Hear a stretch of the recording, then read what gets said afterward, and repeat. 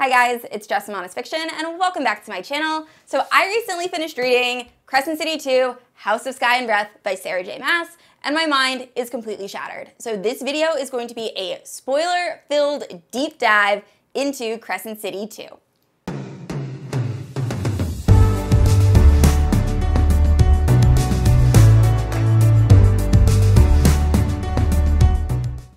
Alright guys, so like I said in the intro, this video contains all of the spoilers. So if you have not read House of Sky and Breath yet, please stop watching this video. This is your only warning. Now, I was trying to figure out a way to do this. I just have so many thoughts about this book. So what I'm going to do is I'm going to actually watch my predictions and theories video and then respond to what I got right or react to what I got right, what I got wrong, or what I think is actually going to happen in Crescent City 3. And then I'll end it with an overall book review and then just like spoilery discussion. So if you're looking for something in particular, definitely utilize the timestamps down below. Now, if you're unfamiliar with my channel, I post new videos every Thursday and Sunday. If you haven't yet, please like and subscribe. You can also hit the notification bell to be notified whenever I post new bookish content. You can also check out my Instagram and Goodreads, both linked down below. With all that out of the way, let's talk about House of Sky and Breath.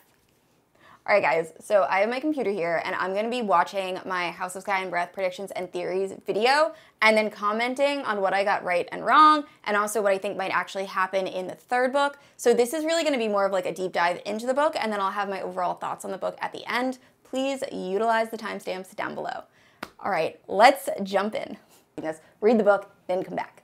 So the first one isn't really a theory, it's kind of just like a generalization. It's House of Sky and Breath. So we're going to assume that we're going to be getting more information on the creatures from that house. So the Fae and the angels. But oh, we get so much more information on the Fae and the angels. I'll talk about that a little bit later. Also, I didn't realize the Sprites were part of that house and then they were kicked out after the whole human rebellion. So I wonder if we're going to get any more info on Lahaba's family or her, where she was descended from, because I just love. We do get more info on Lahaba's family. I wish we got a little bit more. So Ethan ends up stealing 3 different sprites from the architect's residence, and those sprites end up becoming like Flynn's cheerleaders. I absolutely love that. I like that we also got a lot more Flynn in this book.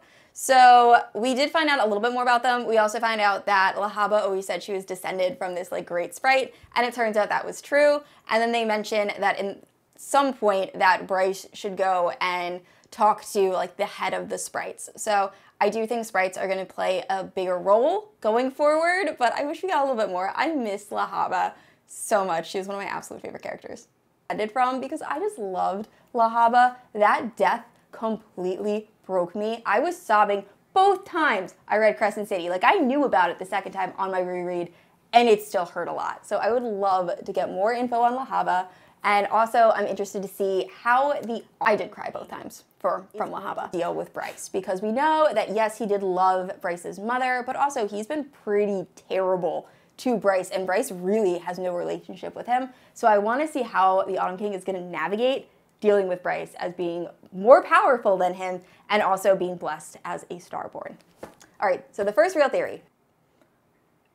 All right, so with the Autumn King, he's still acting like a jerk. We know that he did an arranged marriage between Bryce and Cormac. We know that he is still not the best person. However, I do think that he does care about Bryce and Ember. I think that he also might actually know about the Asteri and what they actually are, and that's why he had the different maps and stuff in his office, like the astronomer said. And I think the reason he's been waiting for a Starborn heir is because he knows the Starborns can go up against the Asteri. Now, does that make him a good person? No. I think what he did to Rhun was absolutely terrible. Torturing him, not okay. However, I think there is more to the Autumn King, and I want to see how he reacts to the fact that Rhun is now being held captive by the Asteri. I think he's gonna lose it. All right, so the first real theory, who is Hunt's dad? So we find out at the end of Crescent City that Aidas, who I always want to call Adidas, and it's not his name, Aidas and Jesiba knew Hunt's father, and I think Aidas says that Hunt's father would be proud of him, and then says that Jesiba would know more about Hunt's father. So I do like the fact that we got more of Aidas, or actually, we didn't get any of Aidas, but we got some of Aidas's backstory. The fact that Aidas actually Aidas was in love with Thea, and that's the reason he had his brother go and kill Sirius. His brother being the Prince of the Pit, kill Sirius.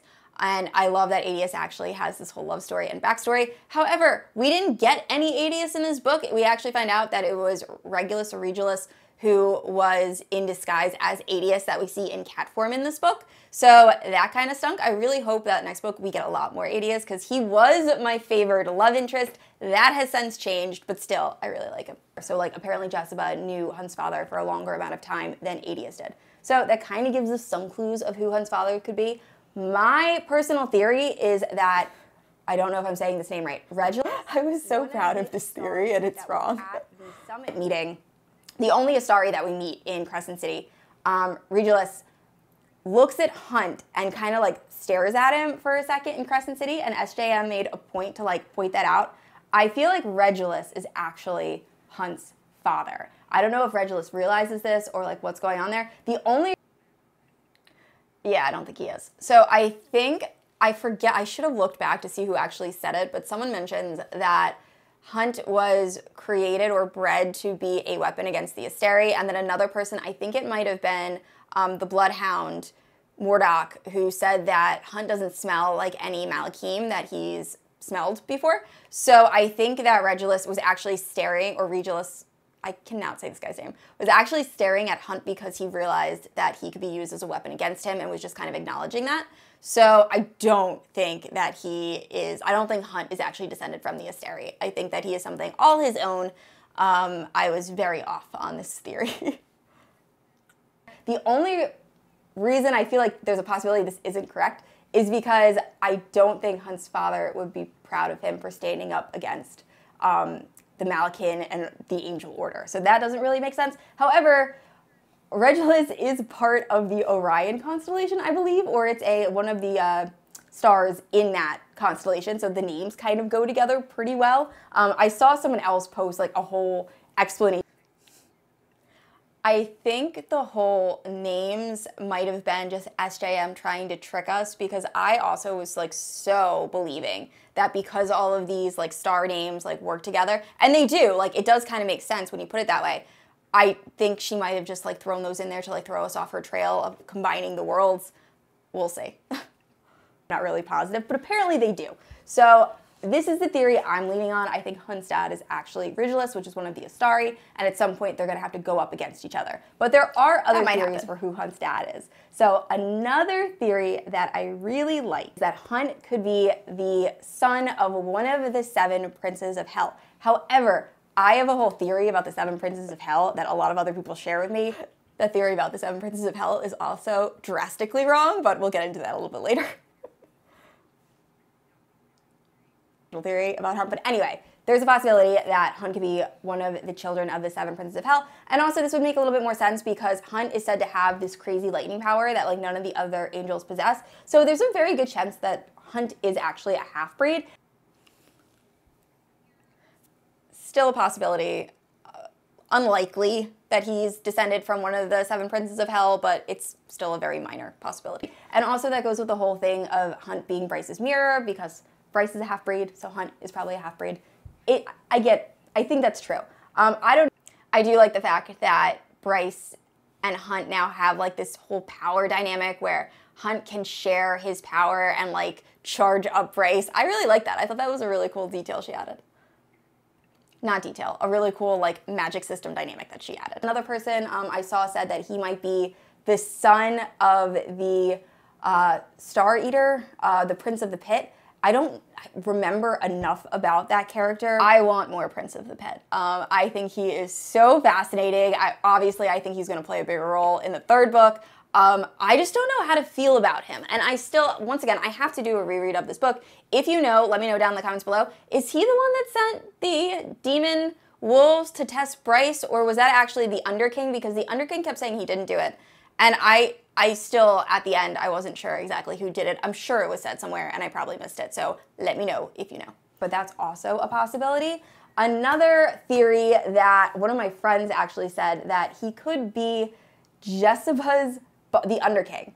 He could. Hunt's dad is definitely not the Underking. I'm pretty certain of that. The Underking was a deplorable, horrible character. Yeah, I don't think he's the king's son, because Jesiba, like I said earlier, said that he knew Hunt's father, and Jesiba works for the Underking currently. So that is also a possibility. But I'm very interested in finding out. That's like one of the top things I really want to know, and I hope we find out in House of Sky and Breath. Although I feel like that might be something that SJM pushes off until like book 3. And she's definitely going to push it off to book 3. We still don't know who Hunt's dad is. So we will see, but I'm very excited, and I'm going to stick with my original theory. I think he is Rigelus' son. All right, this next theory is really out there. However, I picked this up on my reread, and then I was trying to look for other people that might have had a similar opinion as me. So this all started because another theory I was so certain on, and I don't think, well, I'm not right. However, I do think the history that actually happened is very fascinating, and I like it just as much as this theory. I'd have had a similar opinion as me. So this all started because I feel like Aidas isn't inherently evil, and he's supposed to be a prince of hell. It seems like Aidas isn't inherently evil, and we find that out. It might be for selfish reasons, we're not really sure yet, but he just didn't strike me as like a prince of hell. Now, what if the Asteri, who are showing all of these terrible, they just seem to have such evil motivations, what if they're actually the princes of hell, and they were able to trap so they switch places. All right, so the Asteri. We find out that they're actually harvesting the first light, and there are these like alien leeches that go to different worlds. I think they're the Daglan from A Court of Silver Flames, and I think it's Amryn or someone mentions them saying that they were these evil beings that drank magic like wine, but then they were cast out of that world. So I'm pretty sure that's a little crossover. I mean, there's so many crossover things. I'm gonna do a whole crossover video, but that's what I think. I think the Daglan and the Asteri are actually the same thing. I think I talk about them being the 7 princes of hell and they reversed. That's not what happened. However, they are definitely evil. Essentially, I'm not explaining this very well. But what if the Asteri are actually the princes of hell and the princes of hell are actually the Asteri that are trapped? Which would explain why Rigelus really doesn't want Bryce to use the horn to open gates, because that might actually release the princes. Oh, I was wrong there. Rigelus really wants Bryce to open gates using the horn. So we find out that Rigelus wants Bryce to open a gate to the Fae world because the Fae killed or tried killing one of their members or like something to that nature. And we find out that they are, like I said, these leeches that go to different worlds and like suck power, the first light and the second light. So he actually does want to use the horn. I didn't realize that when I was making this video, but yeah, the princes of hell who are actually Asteri, and maybe they can get their places back, if that makes any sense. I'm sorry, I'm kind of rambling. But I think that's it. I think that the Asteri are actually the 7 princes of hell, which would go with the Hunt theory I talked about earlier, where I said that Hunt is actually the son of one of the princes of hell. He could be Rigelus' son, because Rigelus might actually be a prince of hell that is now pretending to be an Asteri. If that makes any sense to you guys. But that is my current theory. So that theory was wrong, but that's okay. So we do find out all about the Asteri, and I'm very interested to see what happens. I'm very worried about the fact that Rhun and Hunt are now being in control of the Asteri. The fact that Hunt has that tattoo again, that part hurt so much. Oh my goodness. All right, so this next one, I'm pretty confident in my theory, and that's who the heck is Jesiba. So Jesiba seems very selfish. She's always threatening to turn people into animals, and we still don't know who the heck Jesiba is. I'm still gonna go with the theory that I say here, and I think that's it. We find out that the Underking does know Jesiba by another name, and she might be over 400 years old, but that's all we really got. Kind of dislikable in the beginning, but as the story goes, I really ended up liking Jesiba as a character. I also kind of felt like Jesiba felt a little bit too much like a plot device in this book, because we don't ever really see her. She's just there via text, kind of helping them out. I didn't love the way Jesiba was portrayed here. I think she could have like shown up, or I don't know, didn't love it. As a character, I think she puts on this like cold front, but I think she really does care about Bryce, or she at least cares about this rebellion enough to help. She's definitely in some part related to the rebellion. So I do think she's still related to the rebellion. I've seen some people say that Jesiba is actually Sirius, and Sirius, for those of you who don't remember, was an Asteri that was killed, and they're saying that maybe she didn't actually die and she's in hiding. I don't think Jesiba is Sirius, only because I think Bryce is probably the reincarnation of Sirius because she has the light. Anyway, I think Jesiba is actually one of the priestesses, or a descendant of the priestesses of Parthos. So I I thought this only because of the library. However, after I did some Googling, I found another person that said, oh, she also has these Archesian amulets, and that would make sense to why she has them. And I'm gonna leave their thread from this Facebook group in my description because they found way more evidence than I came up with. I was just like, oh, she likes the books. Maybe she's a priestess from Parthos. So anyway, that is my guess, and I'm pretty sure that's what's gonna happen, is Jesiba is actually gonna be a descendant of the priestesses of Parthos. I stand by that guess. I think she is going to be either a descendant or a reincarnation of the priestesses of Parthos. Theory that I have absolutely no evidence for, but I think Shahar is alive and she is going to throw a wrench in Hunt and Bryce's relationship. And this isn't the theory I thought I was about to talk about, but I still think Shahar might be alive. But we also find out that she's kind of a jerk. She was presented in a way by Hunt, like we found out some things about her that I don't know, I just didn't like her as much. I just feel like the more we get to know about Shahar, the less I like her. Interested to see if that happens. I just have a feeling that she's not dead. I really don't. And that would be like the perfect emotional drama for Hunt to have to deal with. And I think she's going to end up popping up in either this book or the next book. And then another question that I just am hoping we find out more about. When I did my reread, I realized that the sword that Rhun has, there's actually a dagger that's supposed to go with it.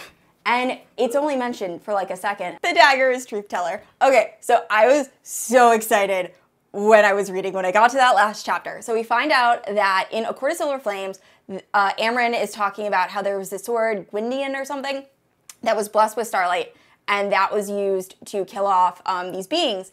And then it hasn't been seen for many years. And also we find out that in what I'm talking about in this theory, that there's a dagger that goes with it. So I believe that the dagger that actually goes with the starred sword, which is Gwydion, is TruthTeller, as is TruthTeller, which is so awesome because Bryce just landed exactly where that sword is. Now, is Az gonna actually give her that dagger? I highly doubt it. I'm very interested to see what happens with this crossover. As soon as I read Scarred Hands, I was like, oh my god, it's Az. So I was not someone who believed in the whole crossover thing happening. I thought SJM was doing a little bit of fan service.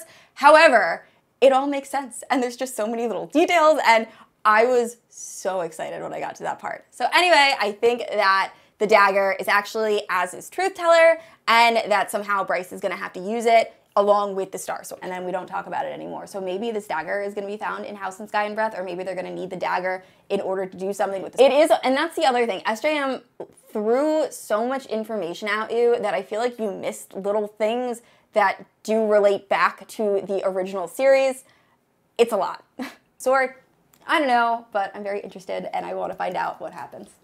And this theory was not mine. However, I 100% believe in it. I will once again try to I will definitely leave the link to the Facebook group, but also I'll try to find the name of the person that came up with this theory because I had no idea about the stars. But anyway, people are saying that Bryce is actually the reincarnation of Sirius, and this would make sense because Sirius is the Wolf Star, and the Wolf Star is said to follow Orion across the sky. Hunt's real name is Orion. So this is another one that goes along with the whole star names. I don't think this is accurate. I do think that Bryce does have this starborn power.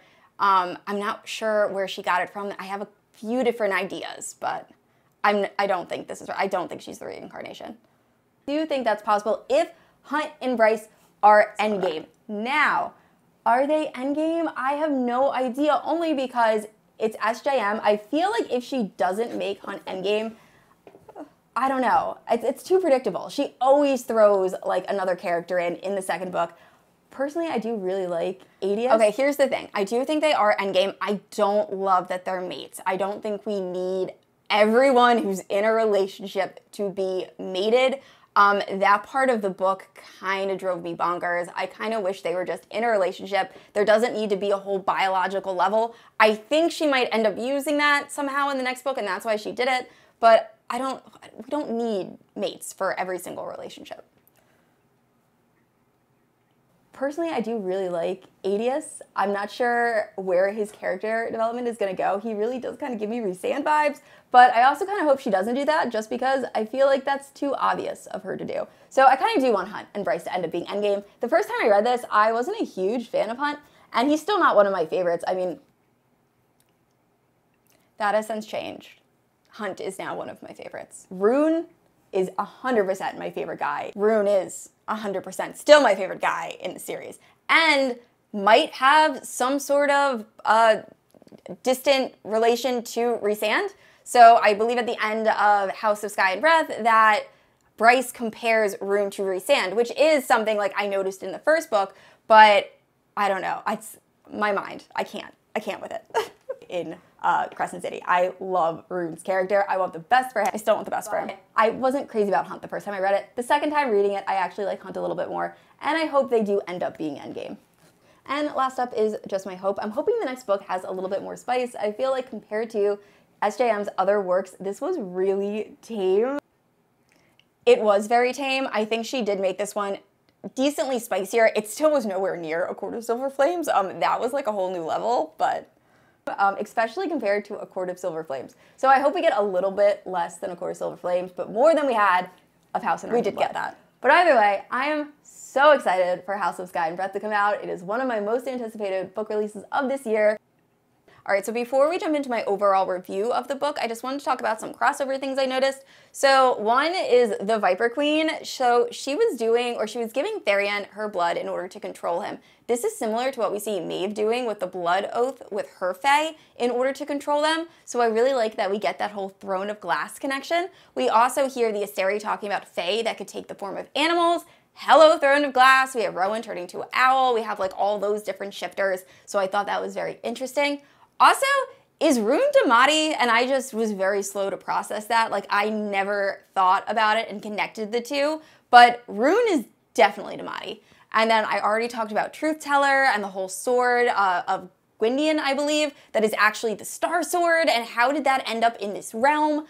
All of that is just absolutely fascinating. And then we have the Autumn King, who I actually think could be descended from the Autumn Court because he has the red hair and he has the whole fire magic. It all just completely blows my mind. When I finished this book, I literally stared at a wall and was like, I need to process. So I'm going to be doing a full crossover video after I do a reread of this book just because there are so many little details, but let me know in the comments if that's something you guys want to see. All right, so moving into my overall thoughts regarding this book. This is probably going to be slightly unpopular.